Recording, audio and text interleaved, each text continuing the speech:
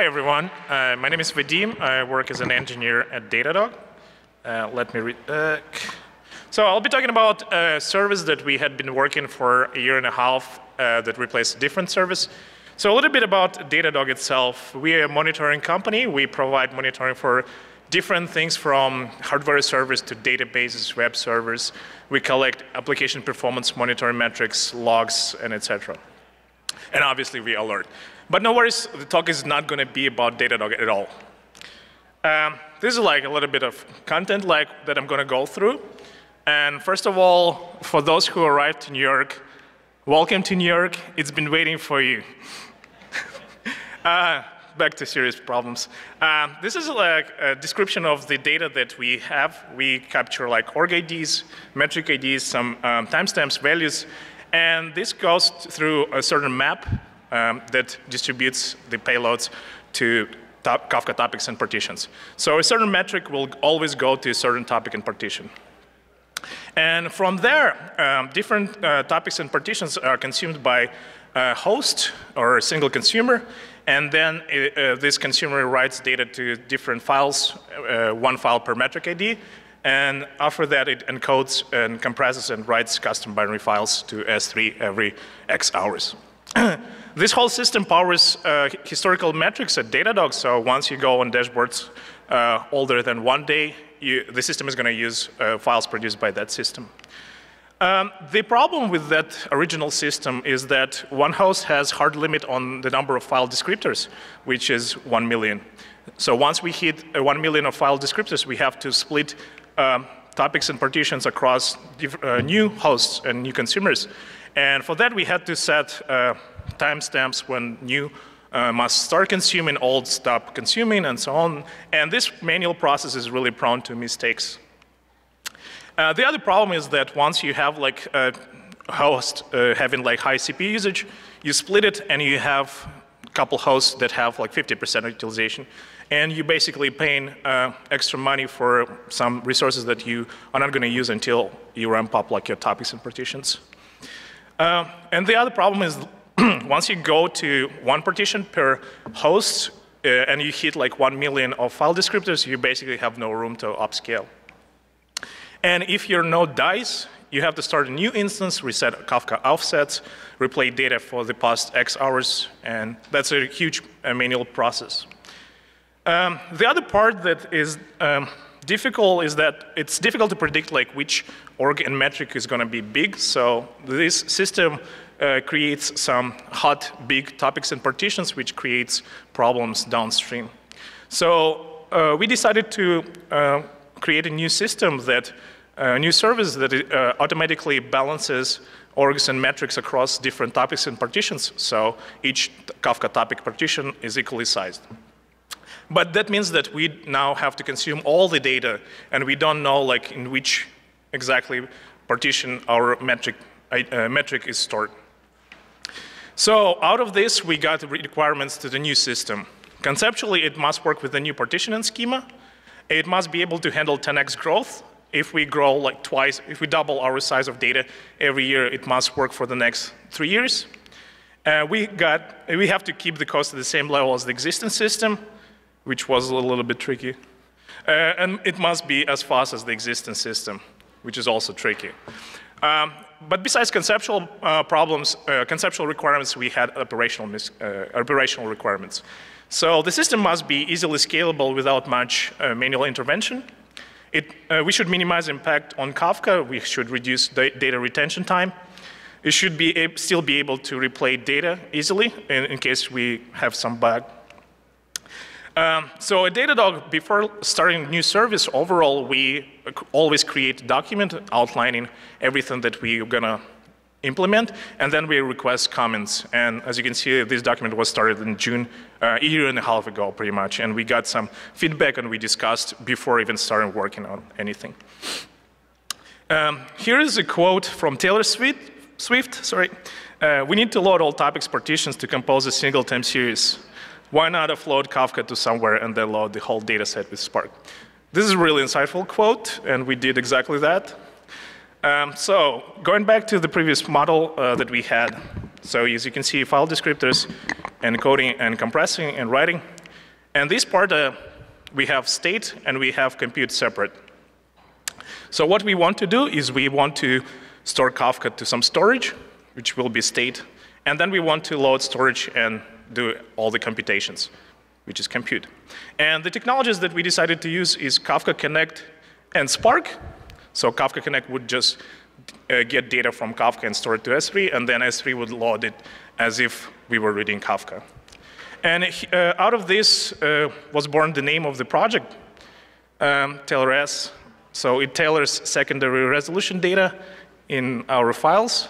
So that's why we call it Tailor-S. Cool. I'm not going to talk a lot about Kafka-Connect, but basically it's a simple consumer that writes data to S3 as is without any modifications every 10 minutes. And the goal is like to deliver data to S3 as fast as possible. On the graph, you can see that we write lots of files every 10 minutes.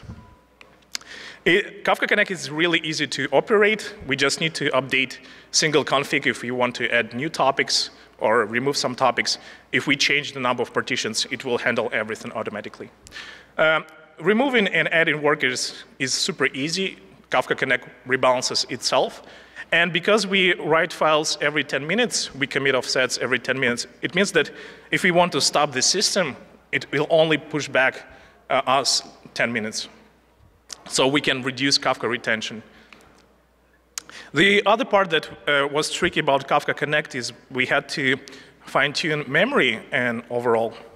So here you can see the process itself uses about 27 gigabytes, and the heap stays about 16, so about like 10 gigs is used for other off-heap operations such as network I/O, compression, decompression, and other parts, which you normally don't see if you just look at the heap.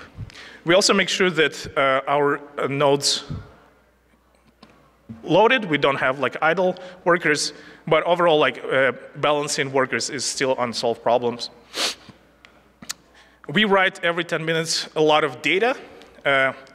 I actually was told to remove y-axis here, but it's in terabytes basically. So that's a lot of data, and because of that, we had to do a lot of optimizations. So we had to randomize key prefixes to avoid having hot underlying S3 partitions. We know that AWS recently announced like a year ago that they solved this problem, and we actually thought that they solved. But it turns out they did not, and we had to implement randomization. We implemented parallelized multi-part uploads because our CPUs were mostly idle when we were just using single-threaded uploads.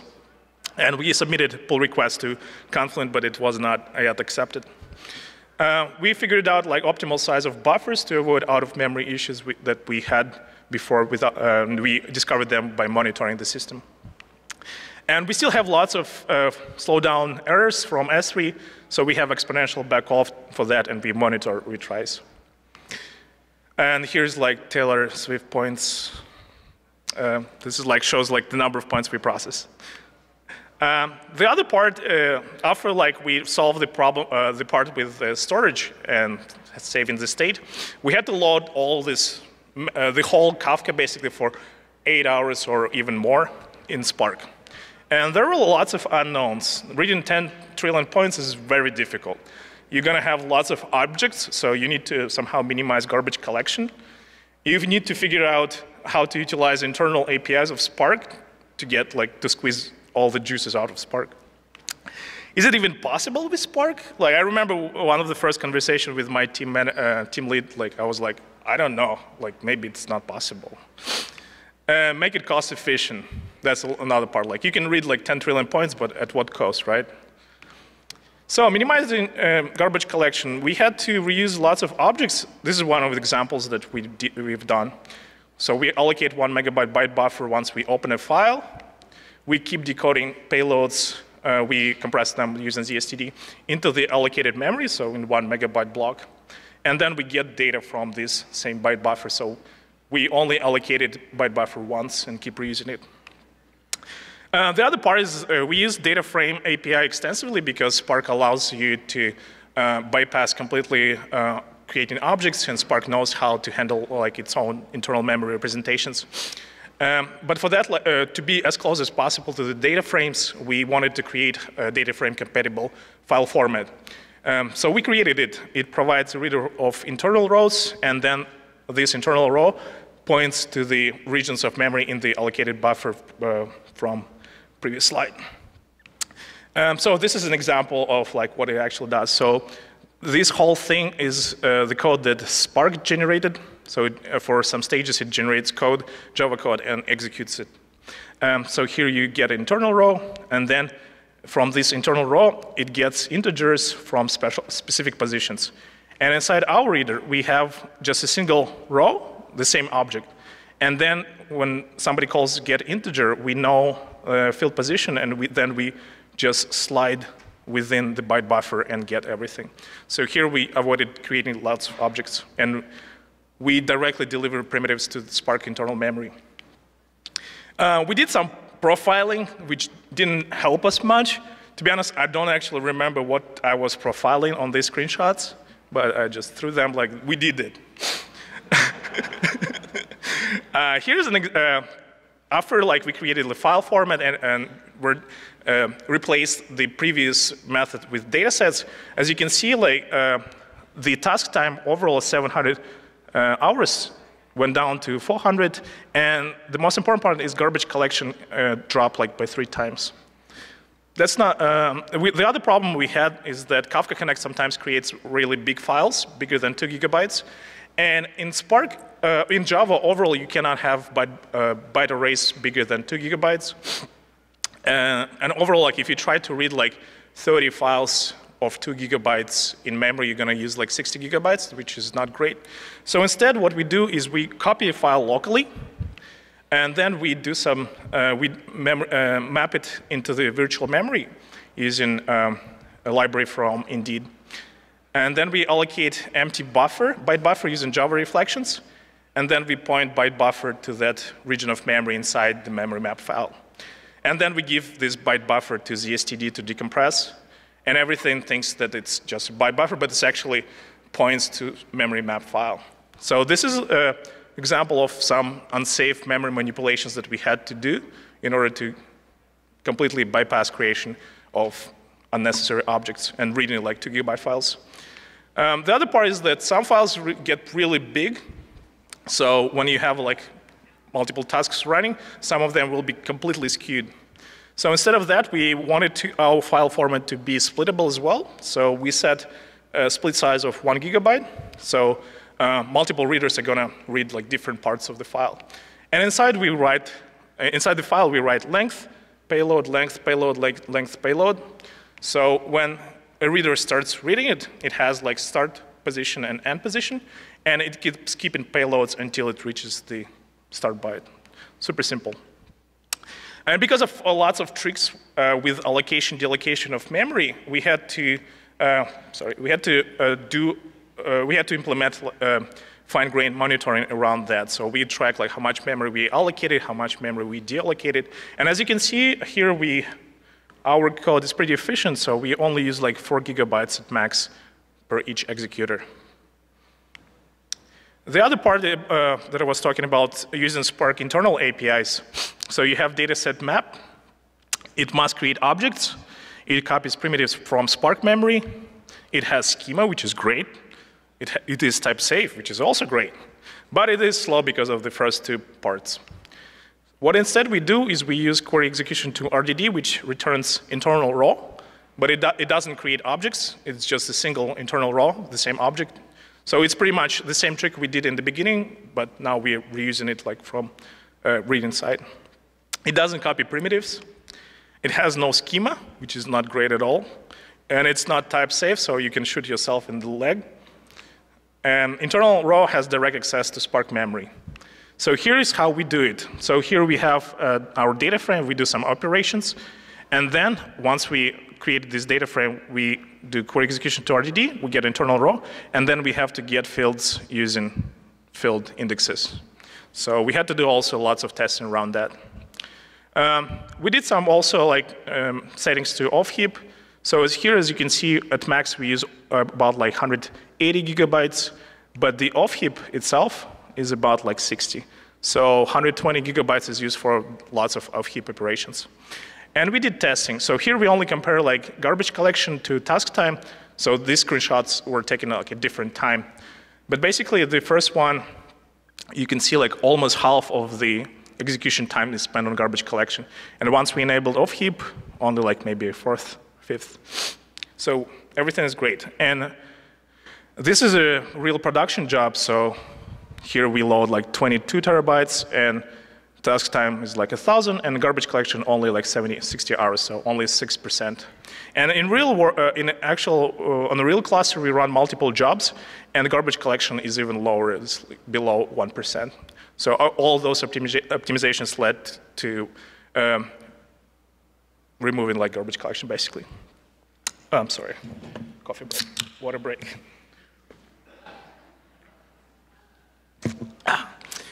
Thanks. Testing. Unit tests are boring. We have them. There's lots of references to Tailor-Swift as well. Integration tests, we have them. Also like 1989. Stage environment, we have it. So I'm not going to talk about that. We did load testing, slowest parts, checking data correctness, and game days. So I'm going to be talking about those parts. So load testing. Once we had a working prototype, we started throwing more data at our job. So we threw like 10x more data, and we checked like what parts are breaking, what are the slowest parts, et cetera, et cetera. And we were estimating costs. So as our company grows, like how expensive is it going to be linear, exponential, or something else? Slowest parts. We got to have, you always have to have good understanding of slowest parts of your job, so you would know when it's going to break, when you have to start optimizing it, and so on. So knowing limits is really important. And we report lots of metrics about parts that we think are slow or fast. And we also have historical data, so we compare like how stages become slower or faster. This reporter also prints ASCII portrait of Tailor-Swift every time we run it. So after we ran the new system using all the data that we have, we did one-to-one join with previous system.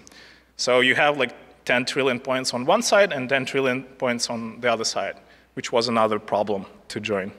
But this allowed us to find some edge cases that we were able to eliminate.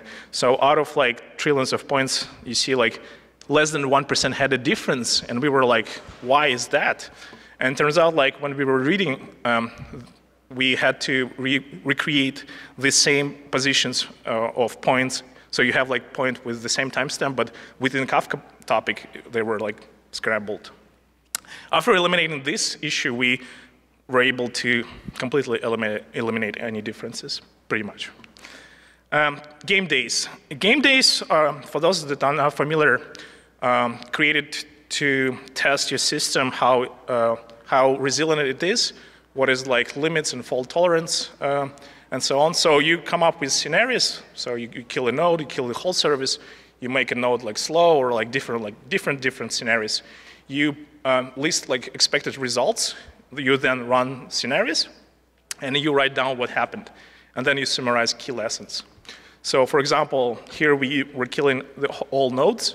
We expected some things to happen. Some things happened, something didn't. Here's like we were like slowing down a node artificially. And out of this, it all allowed us to figure out like, do we need monitoring of certain parts? Do we need to invest like in new tooling and so on? And also allowed other people to get familiar with the system overall. Sharding. Once we confirmed that our prototype works using the whole volume of data, we decided to split the job into shards. So there were like multiple reasons. So we use spot instances, so losing a single job for a shard will not result into losing the whole progress. And if for some reason there is an edge case, it will only affect a single shard, so your job will, other jobs will pass, but this shard will be affected, so you can limit the scope of your problem. And ability to process shards to completely separate shards, clusters. So sometimes, like in your availability zone, you will not have available instances, so you can start in a separate availability zone and process data from S3 because it's multi-AZ replicated. So before implementing sharding, we had to identify independent blocks of data. So in our case, it was simply orgs. So because one org doesn't depend on other org, we were able to like split them completely. And on Kafka-Connect side, we just have like config files that spreads them across like 64 shared shards, or if org is really big, we can move it to a separate shard. So, and because we know a single job can process all the data that we have, and now we have a single shard that's like 64 times smaller, it means that our job overall, if we continue doubling data, it will work for the next like 6 years, and after which we can increase the number of shards. After we did all the testing and all the preparations, we had to start like migrations. Migrations are really difficult. So in order to replace existing system, we had to do multiple things. First of all, we wanted to run both systems alongside. We needed a release plan and a rollback plan. We needed to make sure that systems that depend on our data can work with both new and old. And we wanted to also do partial migrations of customers. So if like new system is not producing like correct data, only a subset of customers will be affected. We needed to check everything, underlying pipelines, and everything else. And finally, we had to do a final migration. So to run both systems alongside, we wanted to run them as close as possible to production, same volume of data. We wanted to output in completely separate locations, so nobody uses this data, but the whole system runs like as if in production. We made sure that there's no discrepancies with existing data. And we treated every incident as a real production incident, so there was like on-call rotation and everything, and we were writing postmortems as usual. But nobody was using our data. We were just like getting familiar with the system. This approach allowed us find bottlenecks that we previously didn't see or knew about. We figured out like what kind of monitoring we were missing. And we got people familiar with this whole system and how to operate it without affecting production. And yeah, we figured out some additional tooling that we needed. Release plans and rollback plans for every important, pretty much every piece of the whole system and underlying system, we had really detailed plans how to deploy and how to roll back. As you can see on deploy here, we checked all the boxes and we didn't need rollback plan, luckily. So for dependent systems, we wanted to switch customers to the new system and back in case of problems. We wanted to, for dependent pipelines, to be able still to load both data sets and see like nothing happened. Yeah, that's what I said. And we wanted to make sure that if you have like a dependent pipeline running using new data, it will have the same output as if you were running it using old data. Partial migration of customers. It's very expensive to run both systems alongside when you have like a system that burns like millions of dollars. And you want to run it like at least like 6 months, you're gonna burn a lot of money. So we wanted to just migrate like some customers. So we wanted to migrate our org. So at Datadog, we use Datadog to monitor Datadog. We're one of the biggest customers of Datadog. So it was natural for us to like move us and see like, oh, hey, what's up? So we wanted to do it for a month, and then after a month, we wanted to move like a certain customer. But the problem was like lots of parts were not ready for that. So like lots of parts didn't know that like there will be partial migrations. Usually like when you do migration, you do like swap, right? No, we had to like come up with like system that is gonna offer like a certain timestamp. It will stop writing in the old system, and then we'll start writing in the new system, and so on. It was difficult to implement and maintain migration timestamps for each org. Certain things didn't have versioning, so we had to add it. And for downstream pipelines, everything must look like nothing happened. So that you're not going to touch like every pipeline. You somehow have to create like some mechanism that's going to work for that.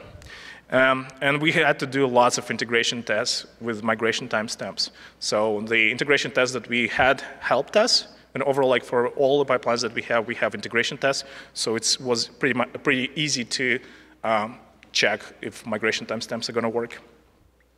And after that, it was pretty easy. We picked a date, added additional integration test, tested on staging, rolled in production. We let the old system run for a week, and we killed the old system, and we cleaned up old code. Actually, we haven't cleaned up all code, but that's just future. Results. So here's a comparison of the old system. So it was like everything storage, compute was everything inside the system. You can see Kafka-Connect compute cost is 13%, S3 is 39%, so basically storing Kafka. Spark is 77%, and if you summarize those numbers, you actually get number 129. So it's more expensive, which is understandable. Once you offload the state and load it, you will have to spend more compute resources, right? You have to deserialize, serialize, send network, et cetera, et cetera. But because we were able to remove a lot of data from Kafka, in total, we actually way cheaper than the old system. So we actually saved lots of money. And the speed. So here you can see that we prepared data within like 10 hours. So we will write files within 10 hours after like the point appeared. And here we had some outage. Life happens. So results in high level. The new system works with the new partitioning schema. It handles 10x growth. We keep the cost at the same level as the existing system, and actually cheaper. And it's as fast as the existing system. Operational. It scales without much manual intervention. So Kafka-Connect, we just add additional workers. On Spark side, we just add additional executors. And S3, just elastic cloud, right? We minimize impact on Kafka. We reduce data retention in Kafka a lot. And we actually store Kafka data in the suite longer, 2 times longer. So we actually increase retention in a sense. We're still able to replay data easily. We actually had to replay Kafka-Connect and Spark jobs many times. And we actually had game days where we were replaying some Kafka-Connect data. So we were sure that everything works.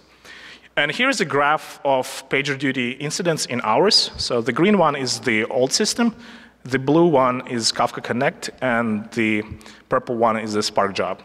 And we completely switched old system in October. And as you can see, the old system had lots of troubles. So overall, in terms of ops, we also won. And in conclusion, what I want to reiterate is that documents and plans and RFCs are really helpful. We document a lot of things. We discuss lots of things without like doing stuff, spending time. So that's definitely something that everybody should be doing. We did lots of testing, which helped us a lot. We did load tests, we did like integration tests, everything. Migrations are difficult. Unfortunately, I don't have like silver bullet for that. Like migrations will always be difficult, I think. There were many engineering obstacles that we were able to solve, albeit like some of like the methods that we use are really unconventional. And we were constantly monitoring, we were constantly checking our forecast about the cost and speed new system. Because like if you build like expensive new system, like you're probably not going in the right direction. So we actually were doing forecasting estimates like every month while we were working for like a year and a half. This is pretty much it. This is my work email, personal, Twitter, and Venmo if somebody wants to send me. Thank you for listening. And